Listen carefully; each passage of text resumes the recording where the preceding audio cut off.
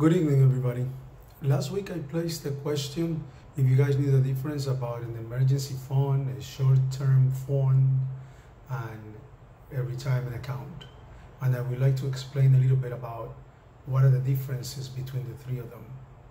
I would like to start by saying or talking about the emergency fund.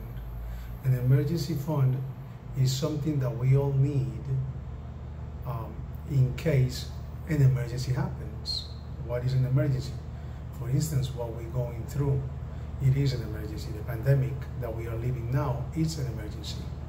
According to the experts, an emergency fund should be, in that fund, we should have at least 3 to 6 months of our monthly income. For example, if we made $2,000 a month, then we should have between 6 to 12,000 invested into that fund in case of an emergency. The other fund that I'm going to talk about is the short-term fund, and that is for something that is not actually an emergency, but we also like to have. For instance, maybe you want to buy new shoes, or maybe you want to go on vacation, or maybe you want to go to the movies. And why is it that important? It is very important because if we don't have a short-term fund, the place where we're going to go and look for that money will be on the emergency fund. So the emergency fund will never be fulfilled with the 3 to 6 months that we are supposed to have on that fund in case of an emergency. That leaves us with the last fund, which is a retirement account. A retirement account is a long-term fund for long-term investments.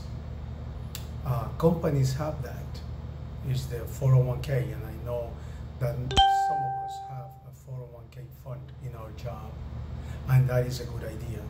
Because if we're thinking of just living out of the Social Security, I have news for you. It's not going to happen, because Social Security is not going to be enough for us to live from.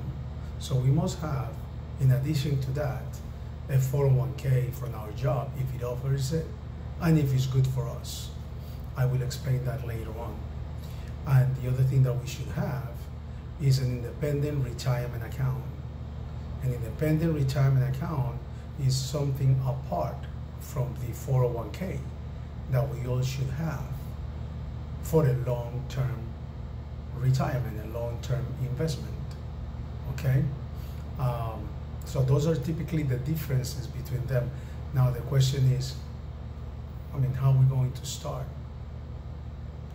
And the answer is, we should start now. You don't have to have a big savings in order to save. It is because you don't have savings that you need to start saving. And the way to do that is with small amounts at a time. What that does is that will create an education to you, a saving education to you, that will make you pay yourself first, which is what you should do. Pay yourself first. So we should have 3 different funds. I don't want to see people, or it hurts me to see people that because of this pandemic have lost their jobs and they don't have an emergency fund.